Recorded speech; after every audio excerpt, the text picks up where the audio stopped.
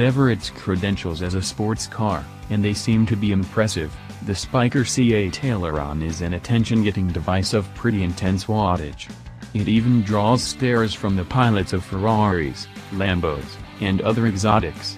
We know this from an early morning blast down California's spectacular Highway 1, south of Carmel, where the Spyker loped confidently at naughty speeds in straight places, and Lamberrari drivers, engaged in the same kind of dawn frolic, acknowledged the C8 with headlight flashes and the occasional wave. This is a good omen for Spyker because its buyers generally own a Lambo or a Ferrari already, plus 3 or 4 other cars. But wherefore art thou, Aileron? Spyker literature uses numerous aeronautical allusions, including a propeller logo, citing an aviation heritage. This seems to be a reach. It's true that the original Dutch company was involved in aeronautical endeavors as well as automobile production, but Spyker Automobielfabriek shut down in 1925. The current company was established in 2000.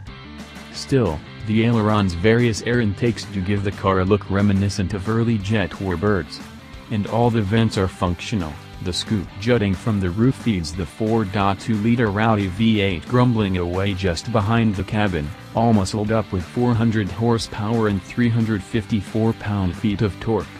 Mated to an optional, $10,000, 6-speed ZF automatic, that's enough to thrust this 3,150-pound, aluminum-intensive, wheels, control arms, space frame, bodywork, mid-engine coupe to 60 miles per hour in 4.2 seconds, if the manufacturer's claims are correct.